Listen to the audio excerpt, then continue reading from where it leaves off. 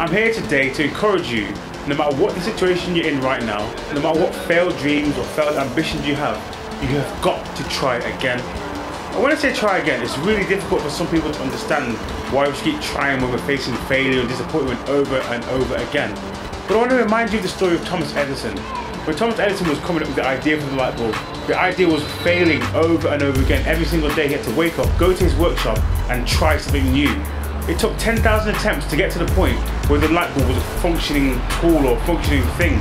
And what I want you to understand with that was his approach.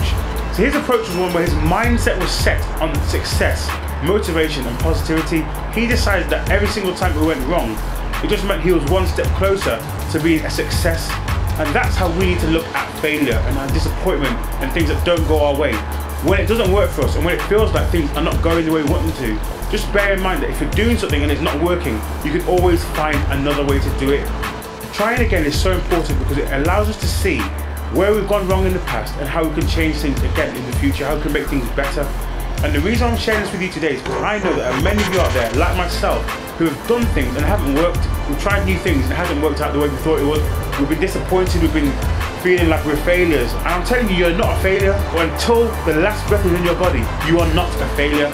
Continue to chase your dreams, continue to pursue your passions, find purpose. Don't allow fear to block your path to success, and make sure that when you're doing something, you look for the positive. Do not allow the failure of a thing to be the end of your dream or the end of your ambition. There is always hope. Don't give up on yourself, believe in yourself, and understand that as long as you're alive, there is always hope. As long as you're breathing, there's always hope. Take advantage of every negative, take advantage of every opportunity, and make something of yourself. Make it happen. Let's make sure that when we look back over this year, we see the things that we've done as things we've wanted, things we've pursued.